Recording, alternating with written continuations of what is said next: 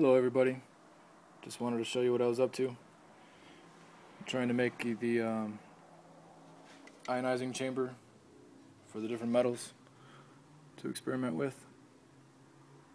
Just got some black ABS pipe and drilled through the bottom, tapped it, and put some brass screws in there.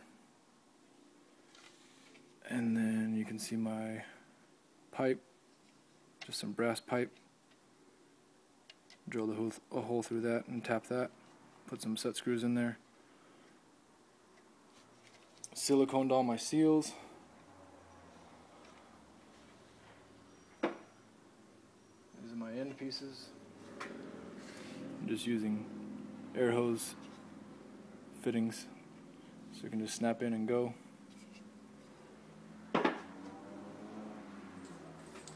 Just like that.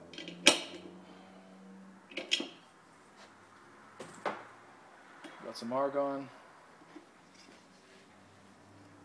Still need the plexiglass for this piece so we can see in there and see what we're doing. Still waiting on a lot of stuff from eBay to get here, but I'm anxious to get started. So that's it for now.